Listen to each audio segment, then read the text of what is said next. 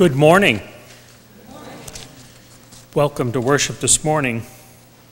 As we gather here on this beautiful day that God has given us, as we gather here in the pews and with those who join us via our live stream today.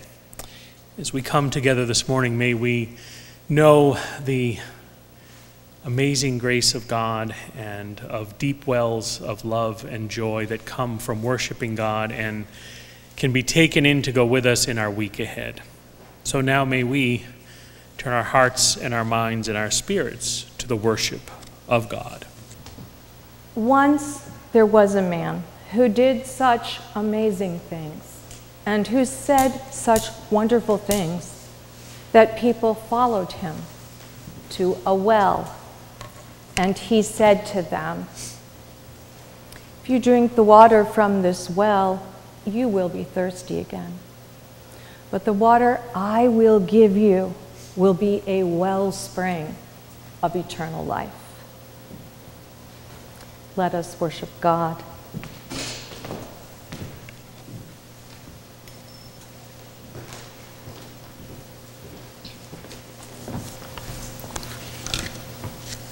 The call to worship. Jesus says to us, "Anyone who drinks from this water will be thirsty again.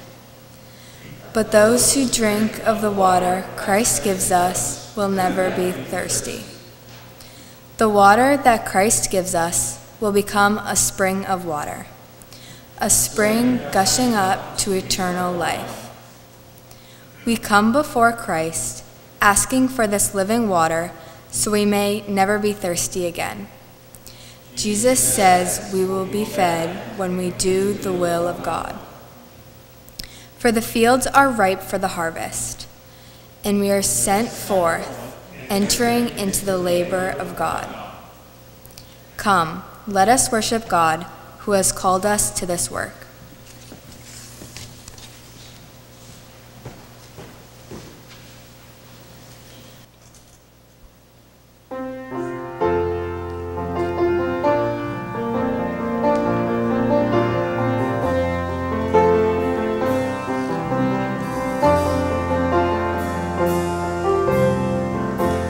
And let all who thirst,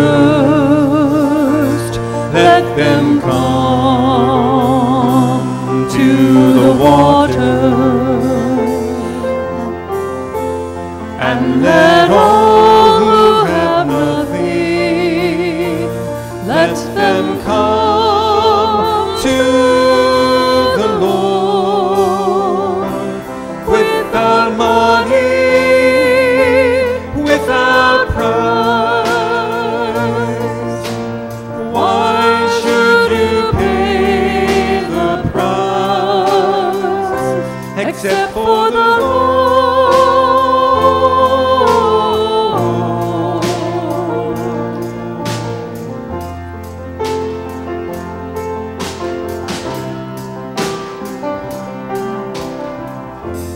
And let all who seek, let them come to the water.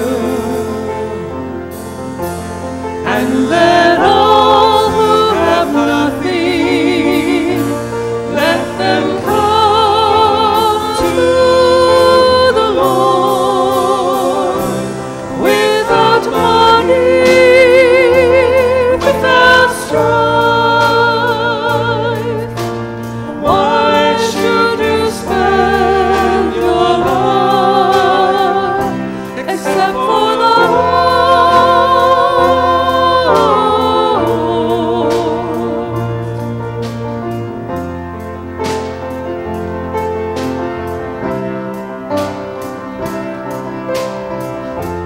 And let all who toil, let them come to the water.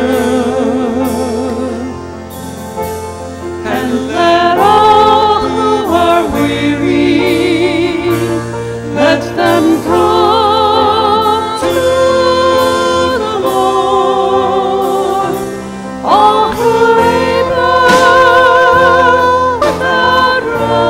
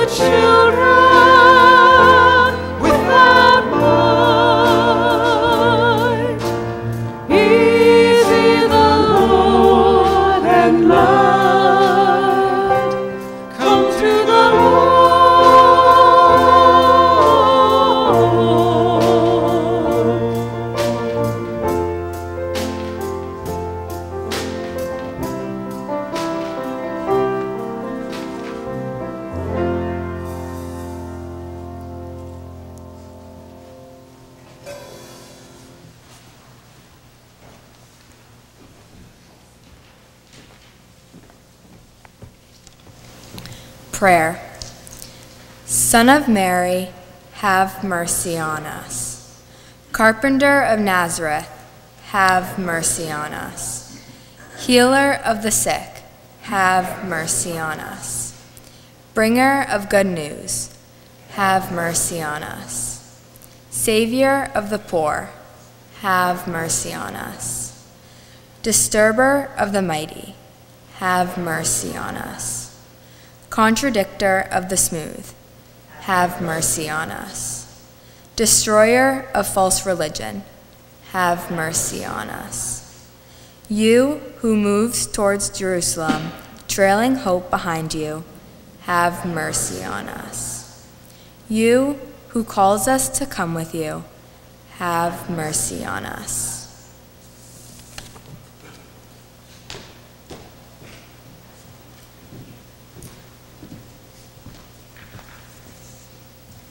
Siblings in Christ, this is the good news. Through Christ, the dividing walls have been broken down. We have been handed a hope that we can live our lives in new ways. Such a gift surely sets us free. We are free, and we will rise as God's freely chosen ones, shining forth in the world with love.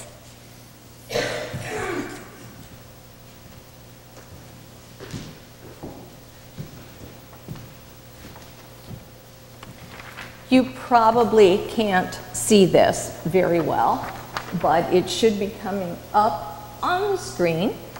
Anybody know what it is? I heard it over there. It's the Charles River watershed. And you'll notice Foxborough is down here. And you see all of the water that connects us. Years ago, I was working at a church in Milton, and I drove past a sign that said, "Welcome to the Charles River watershed, communities connected by water." And I thought about that. I've thought about it ever since. Because isn't that who we are as baptized people? We're members of a community that is called together by water. So, we're going to not play a game, but water, as we will hear in the gospel story in a minute, and as we've already heard alluded to, the story of the woman at the well with the water of everlasting life. So that water is in the baptismal water. What other water can you think of, water stories? The wedding at Cana, where Jesus turns water into wine. So that story connects us in the water. There are lots of water stories. John the Baptist, who baptizes Jesus in the water. So we'll pour that story in. How about in the beginning? The Holy Spirit moved over the waters. So that story is in our baptismal water. Any other stories you can think of? Fishermen. Jesus calls the fishermen to follow him and become disciples, and he fishes with them in their boat, and he takes them out, and their boat is in a storm. So those stories are in the water. Okay, there are two big ones. Noah's Ark, the flood. So this is the water of the flood. One more story in the baptismal water. Walking on water. Jesus walks on the water. And that water is in the story. What did Moses do? Parted the water. This is the water of the Exodus. So that story goes in here. All of this water is present in the water that we were baptized in. And because we are communities connected by water, all those stories belong to us. They're part of who we are in the water, through the water. So think about those stories and how important water is to the people of God to tell their story, as we listen today to the story of the woman at the well. Amen.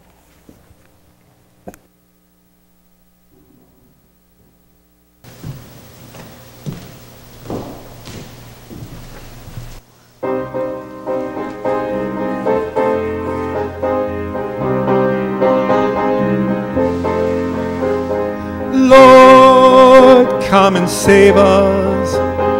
Lord, come and save us. Lord, come and save us. Lord, come and save us. The Lord God keeps faith forever, secures justice for the oppressed, gives food for the hungry. The Lord sets captives free. Lord, come and save us. Lord, come and save us. Lord, come and save us. Lord, come and save us. The Lord gives sight to the blind. The Lord raises up those that are bowed down. The Lord loves the just. The Lord protects strangers. Lord, come and save us. Lord, come and save us. Lord, come and save us. Lord, come and save us.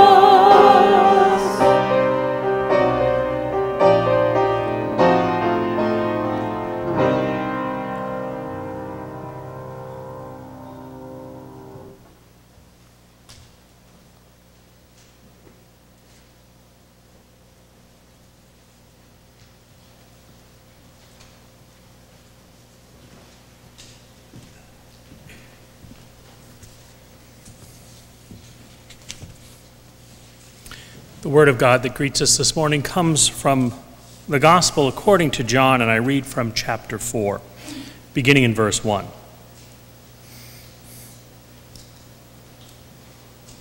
Now when Jesus learned that the Pharisees had heard Jesus is making and baptizing more disciples than John, although it was not Jesus himself but his disciples who baptized, he left Judea and started back to Galilee.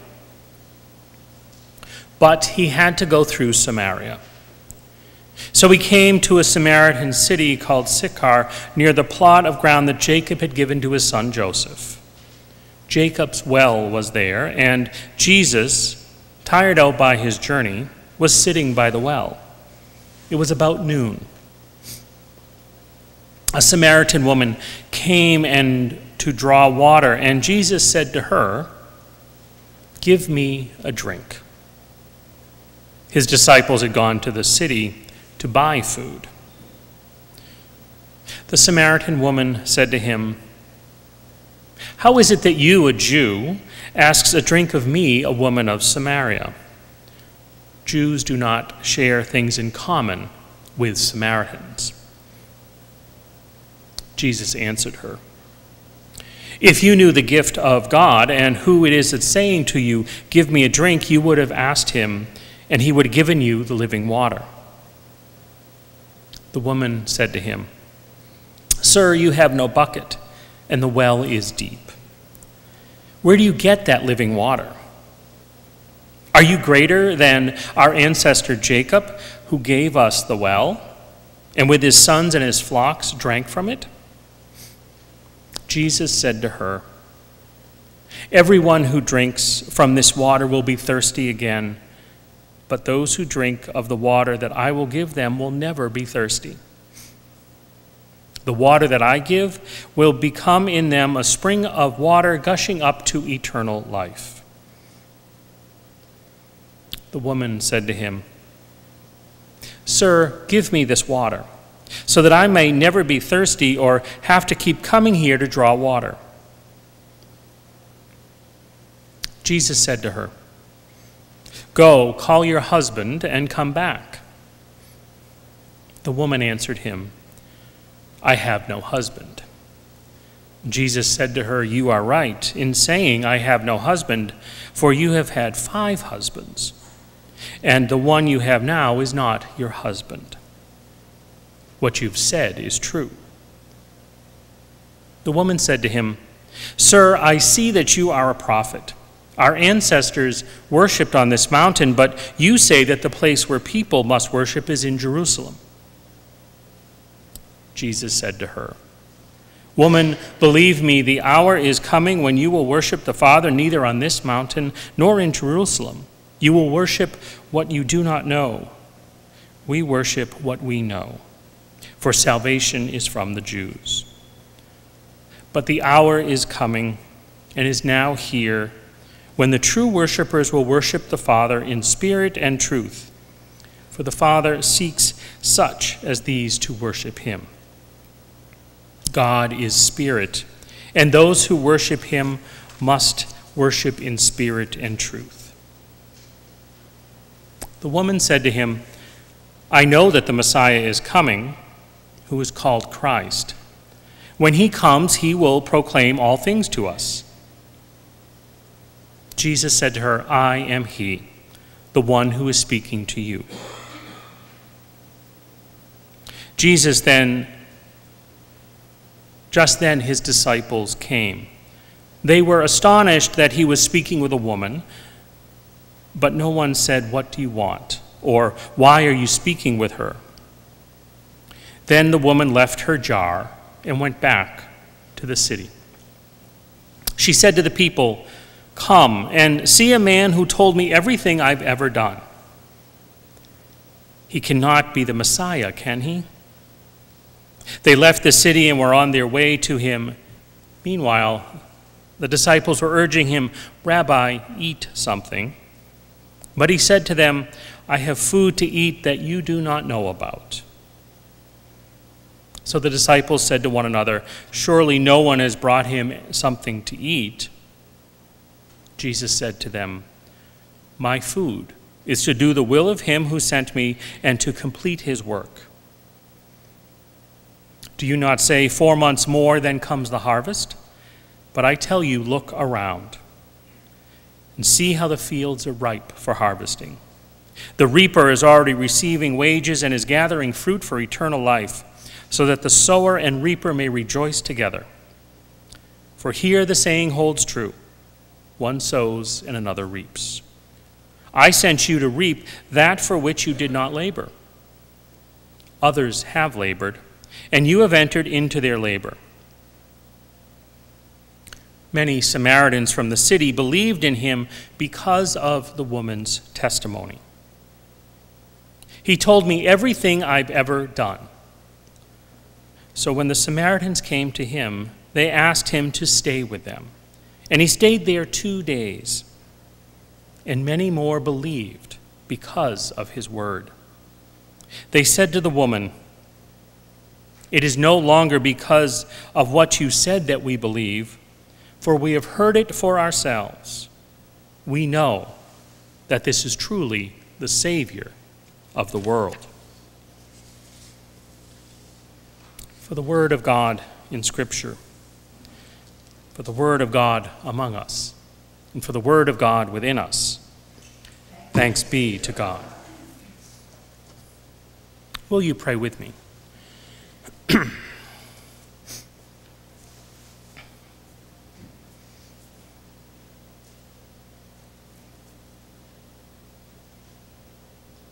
Oh God, as we gather here on a bright morning to worship you and to sing your praises, to lift up our prayers and open our hearts to your word, we are grateful for all that you give to us. We are grateful for all that you call us to do and the journey you invite us along.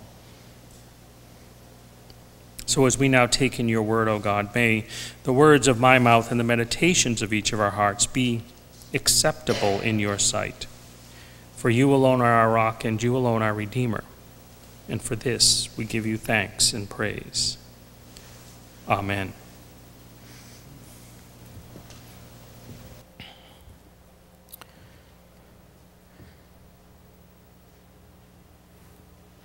So here they are, Jesus and an unnamed woman, a Samaritan woman at Jacob's well, a well that had been used for countless generations, a well that had sustained and given life, as water is so necessary for that.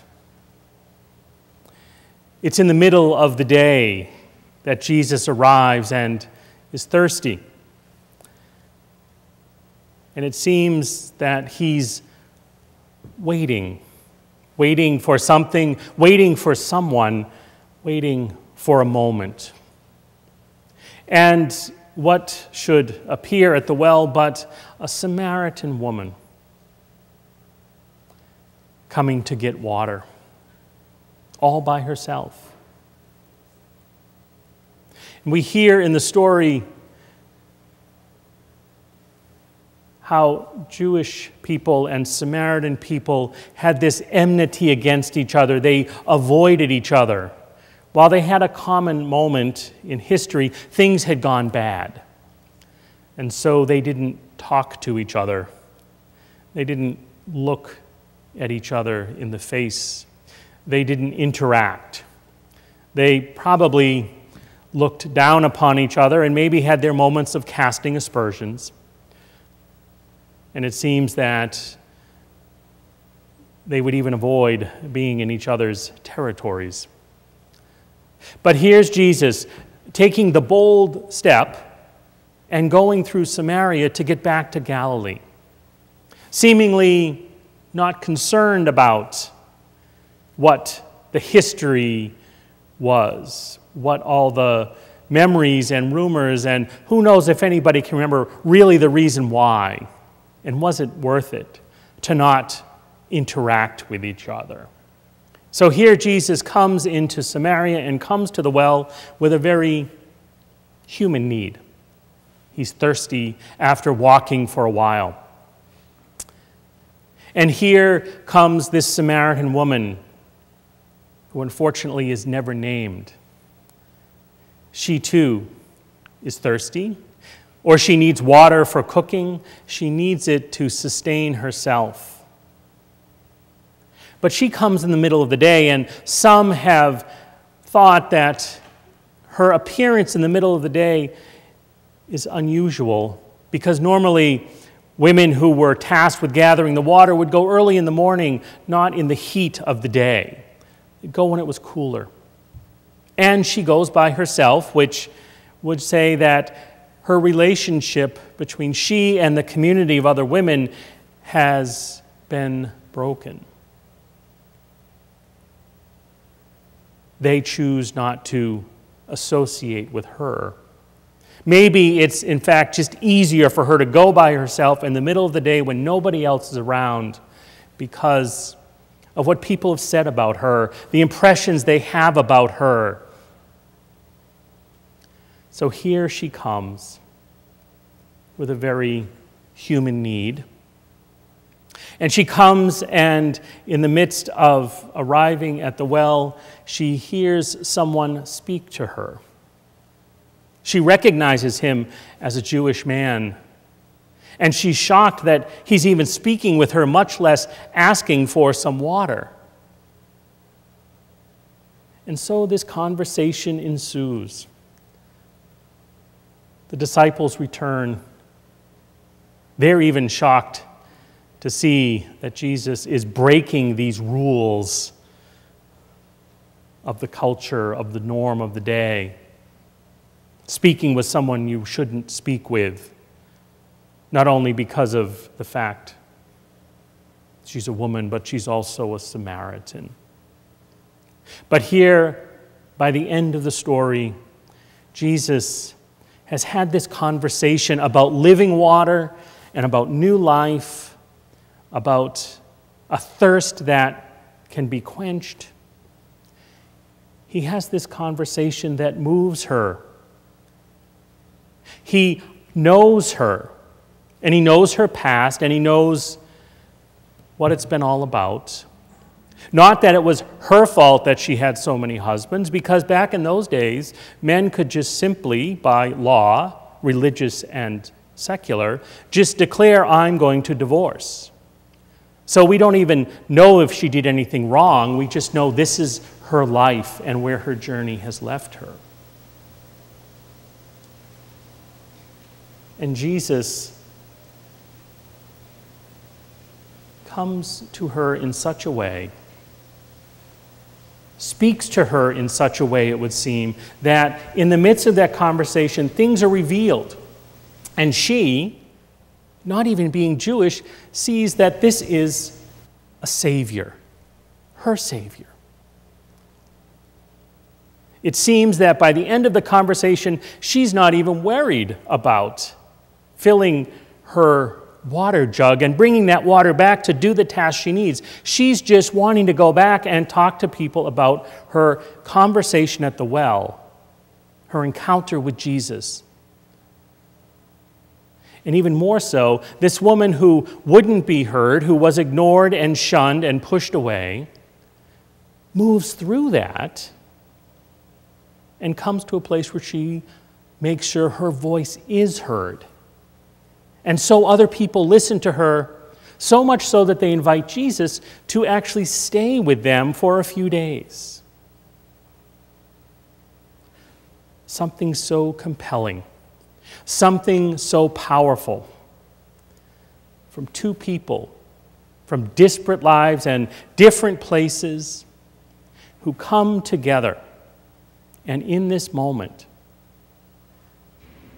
become connected by water. And this woman becomes saved, we might say.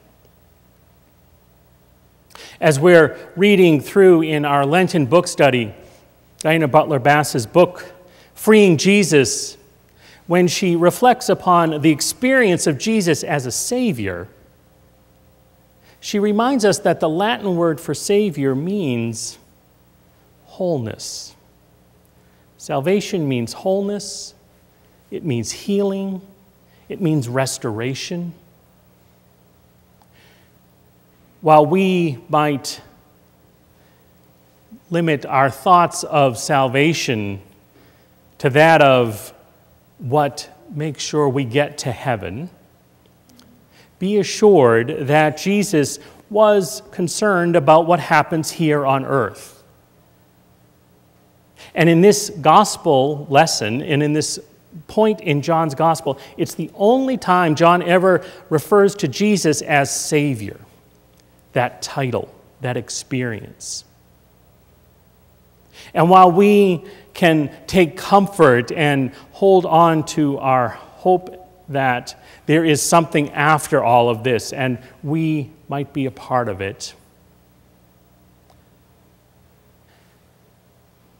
there is also something here and now amongst us, within us, in the world, where salvation plays itself out. It's not a final act at the point of death.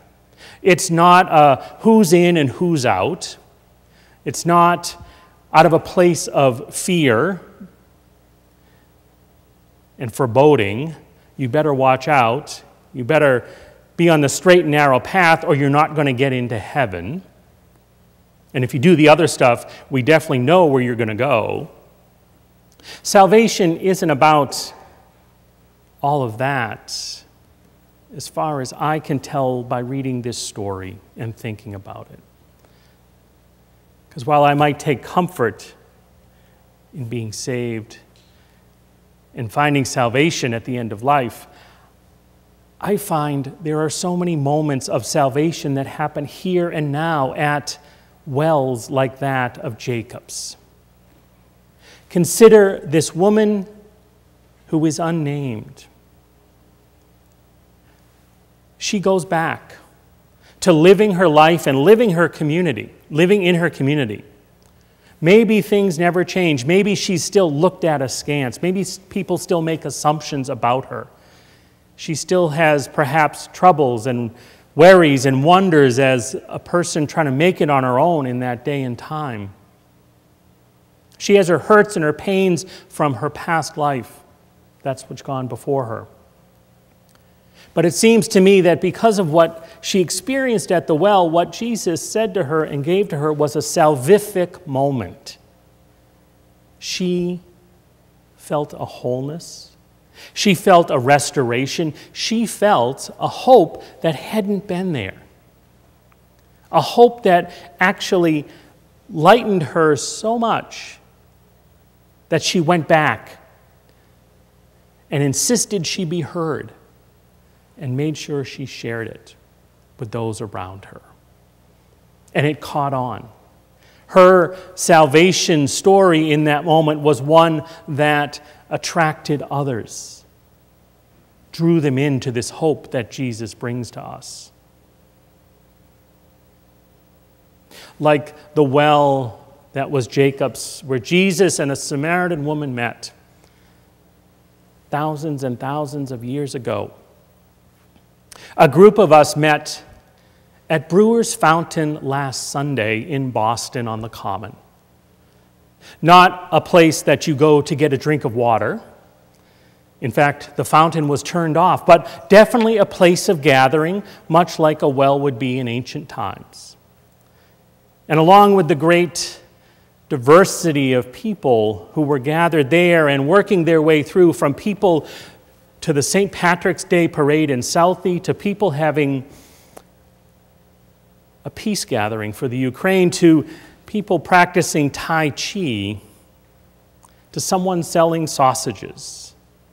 Here at that fountain, the place where water bubbles up, was a gathering of unhoused people. A gathering of people who needed food. People who ultimately need shelter and some more security in life. People who gathered with us, who are well-fed and clothed and housed. And here we came together. And we, as people of Bethany, confirmands and family members, went and fed people. Like Jesus and the Samaritan woman who had a common human need for sustenance, so we all shared in a meal together. We didn't just hand out the food and let the unhoused people eat. We were invited to eat lunches with them too. Peanut butter and jelly and turkey and cheese and ham and cheese and plain old cheese sandwiches. Because it was an invitation to share in this food together, to not deprive ourselves and just let others eat, even though we probably didn't need it in that moment as much as they did, but rather as an act of solidarity, an act of community, because as the moment and the day went on, it turned out that gathering and that feeding and the worship that happened afterwards was a reminder of how we're all connected, how we're all so similar. We might have our moments, or our brothers and sisters do, where we look askance at someone sitting on a street corner, panhandling for money. We might make a lot of assumptions about them, and they of us for not helping. But it seems that in this place, this coming together of disparate groups, we found what we had in common. Hungers that were the same, needs that were similar, a common desire to worship together, an ability to share our gifts in leading worship. From Ambrose, one of the members of the community who gave the sermon, no preachers needed, no clergy needed. To us who helped serve communion and offer up prayer requests. To people who have so little and ask for some help, who lift up in their prayers the people of Ukraine and what they're going through, who lift up family and friends who are going through struggles. And so, for us who helped to give some juice or a sandwich or to help lead worship, for those of us who appeared, we were part of an unfolding of a moment of salvation. That Jesus, the Savior, was present in that moment, and we were embodying what we believe about being a Savior. That it's not just for what happens later, it's for the here and the now. And while we went away and still had our hungers and thirsts and came back to the comfort of the suburbs, those folks who gathered around the fountain, they went back to their lives wherever it was, on the streets, in a shelter, searching for housing, struggling with addictions and mental illness. But in that moment of togetherness, in that moment of community, something happened. There was something we took from the well, the deep well that God offers. It was some grace and some humility, but it was some courage to continue on. It was eye-opening. It was healing, if only to get them and us, all of us, through the day. It changes us when we experience Jesus as Savior, and when we practice and look for and celebrate salvific moments that happen in the ordinary moments of our lives, because they're everywhere. It may not be a major turnaround for our lives or somebody else's. The struggles may still be there, the doubts and the fears and the hurts and the pains. It may still be an up and down road. But we believe and experience a God who comes to us and dwells with us and brings us together, offering healing and wholeness, hope and courage in little bits and doses, in small cups and portions. And the good news is, when that cup looks empty, there's a well that is full of water that we can just go back to and never fear that there isn't something to take from it to quench our thirsts. And remember that we are all saved.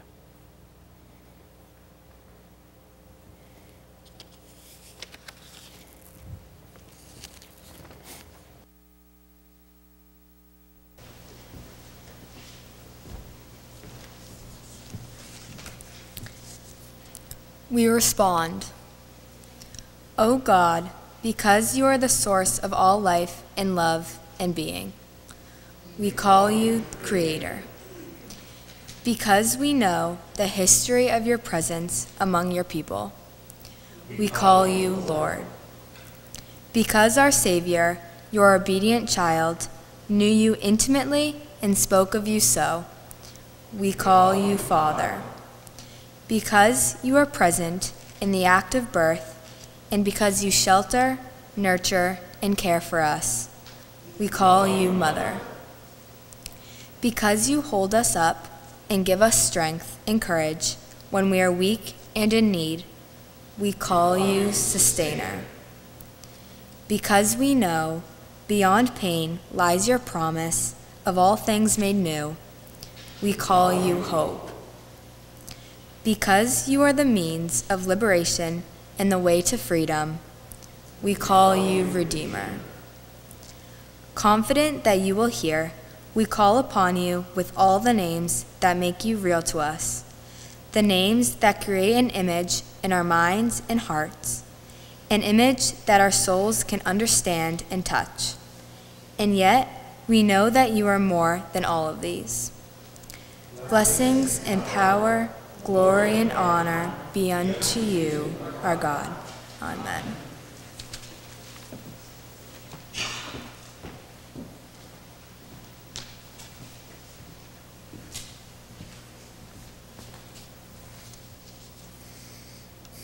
As we come to a time of prayer this morning, I would invite us to draw together the joys and concerns that are upon our hearts this day, to also draw in those for whom we pray that are on our prayer list.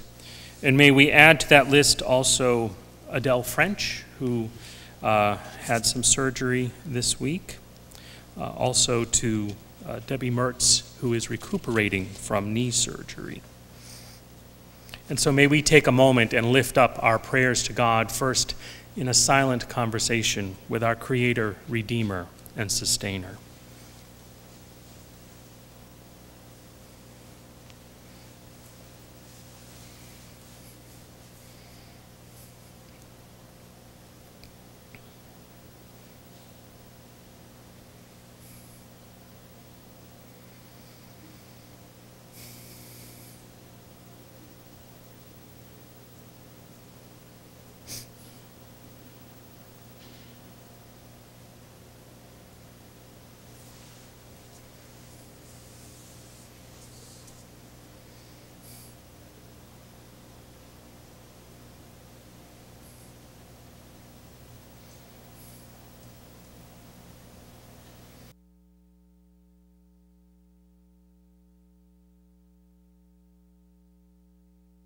Loving God, we give you thanks for this moment.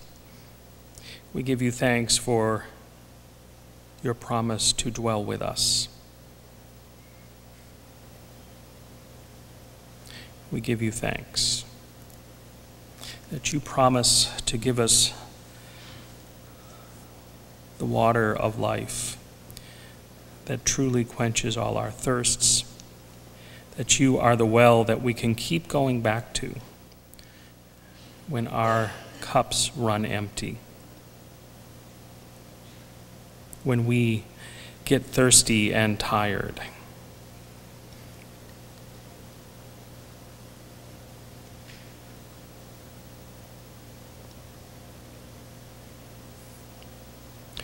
We give you thanks for your promise of abundance.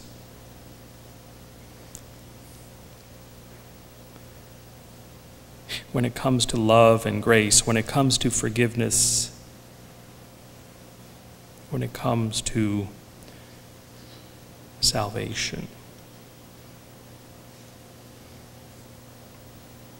For all the moments throughout our lives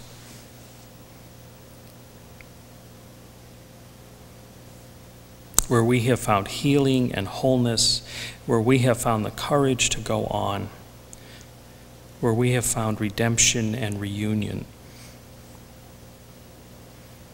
and a deeper connection with someone else or with you.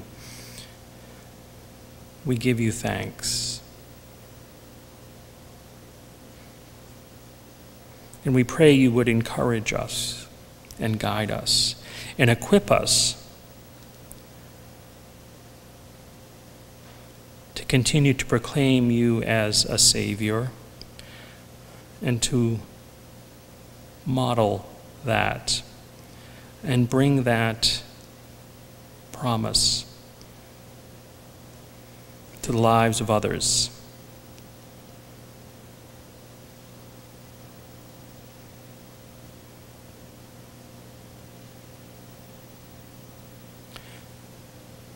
As you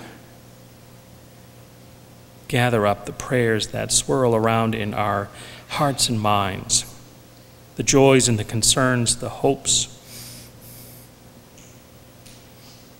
as you gather up prayers for those we care about who are hurting, prayers for nations at war and those who are devastated by the destruction of war. As we lift up our prayers for those who are struggling with illness and injury or recuperating from surgery.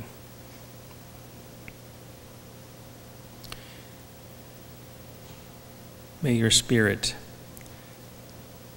provide an assurance of your presence, a promise of wholeness,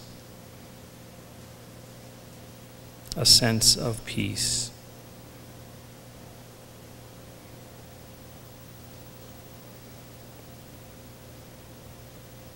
May our presence be known through you in the gift of food, in the cup of water, in the kind word, in taking the time to connect and have conversation, in the proclamation that you are valued and are full of worth and dignity because you were made by God.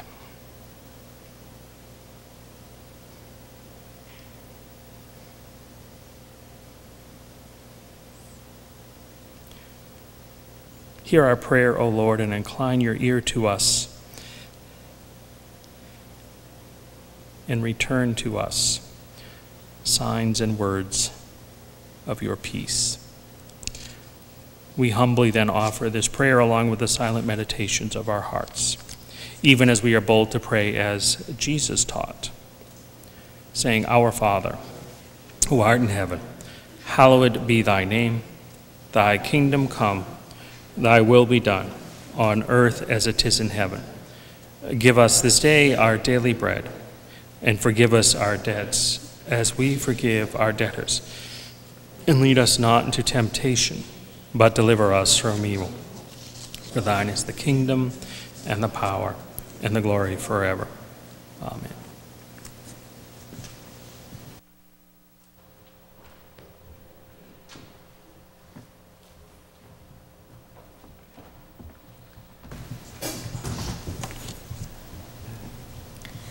The call to offering.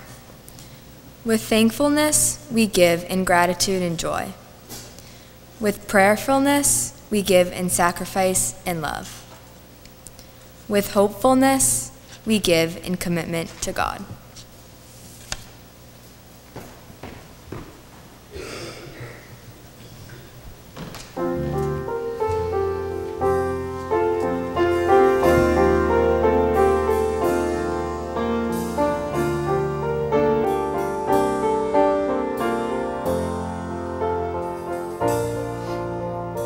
Spirit blowing through creation, Spirit burning in the skies, let the hope of your salvation fill our eyes.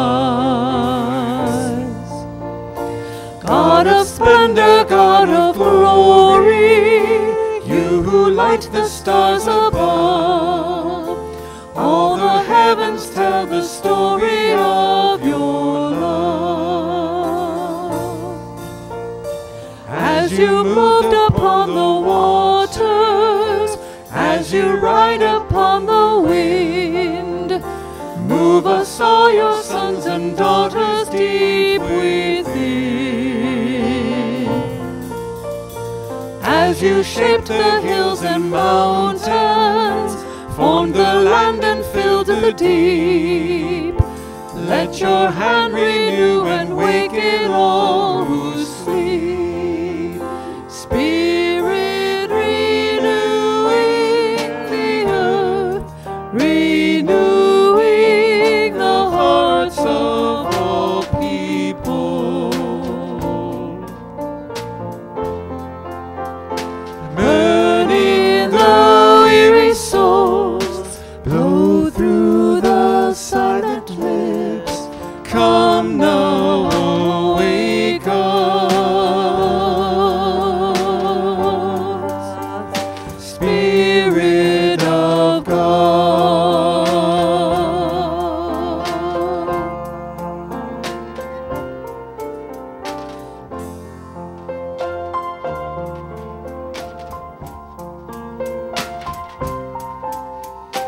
Love that sends the rivers dancing, love that waters all that lives, love that heals and holds and rouses and forgives. You are food for all your creatures, you are hunger in the soul. In your hands the broken-hearted are made whole. Spirit renewing the earth, renewing the hearts of all people. Burn in the weary souls, blow through the silent lips. Come now, awake us, Spirit of God.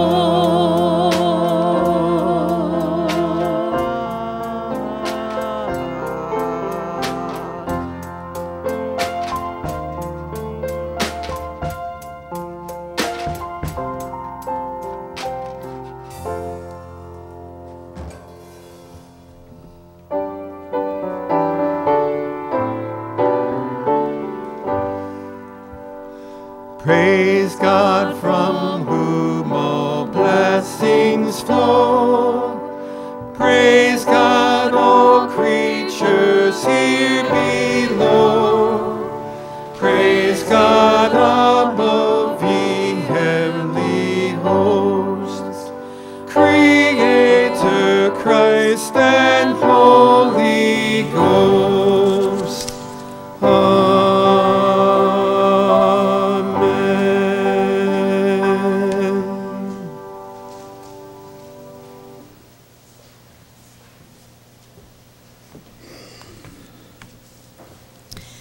Dear God, we offer you our praise. We offer you our hearts. We offer you our money. We offer you our lives. Thank you for everything you give to us. Amen.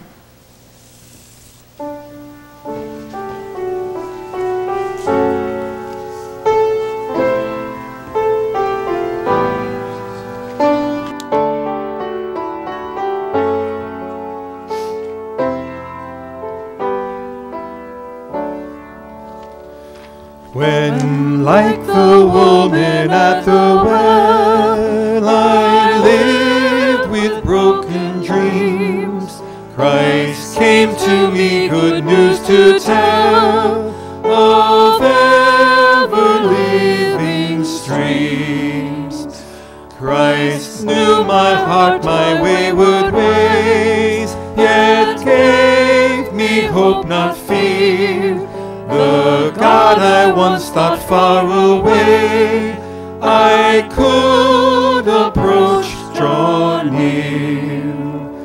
I learned I could forever live and worship God aright, could trust the power the Spirit gives to guide me in truth's light. Each day I lift my cup above, and I again receive the living water of God's love, revealed for my belief. Since now I am in grace immersed, set free, forgiven, whole, I share with those who are athirst the well springs of my soul.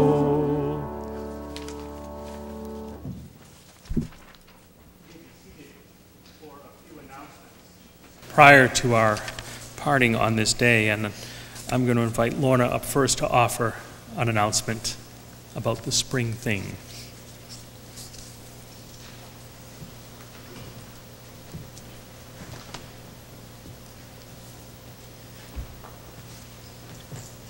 Good morning. Good morning. It's less than a week away. It's this Saturday, April 2nd at 6:30 in Fellowship Hall in the gym. It's the spring thing, and if you don't have a ticket, we don't really have tickets, but if you haven't purchased the right to come, please see me after coffee hour or during coffee hour, and we can hook you up. So hope to see everybody there on Saturday night.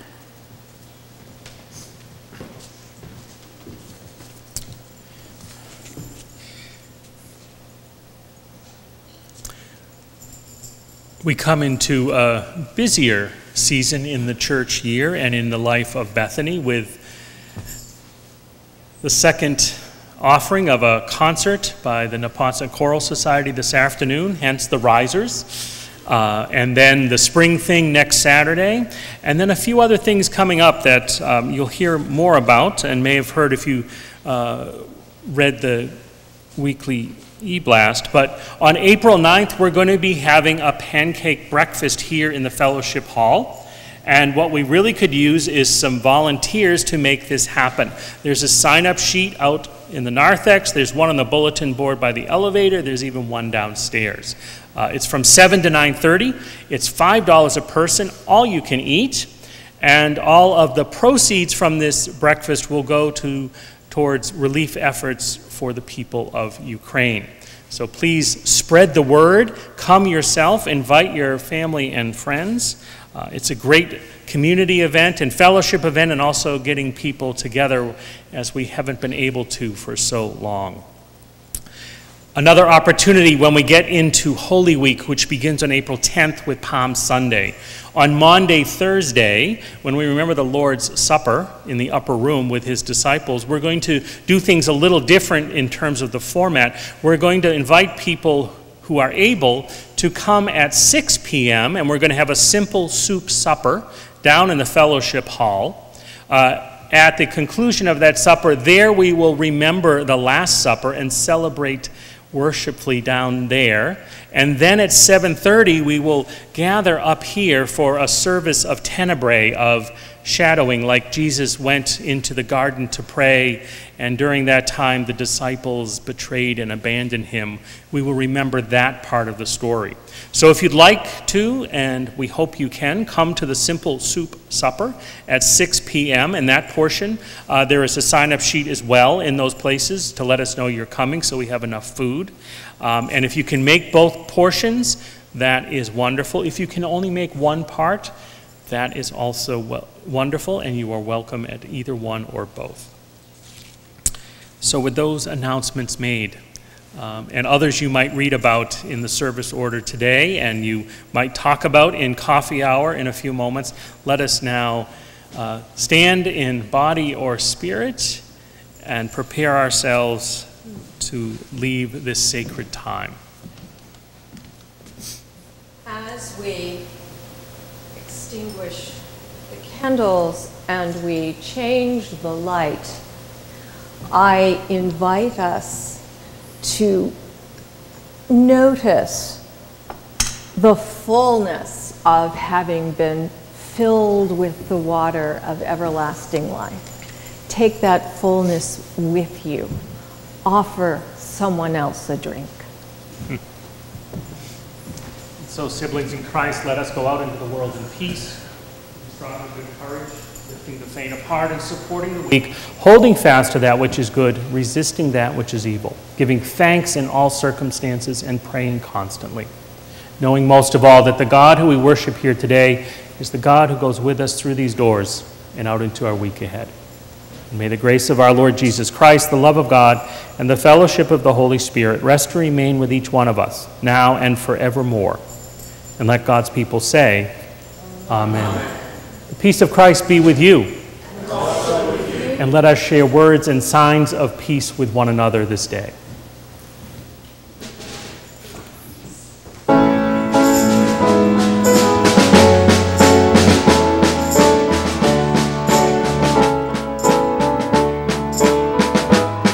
Salvation belongs to our God, who sits upon the throne. unto the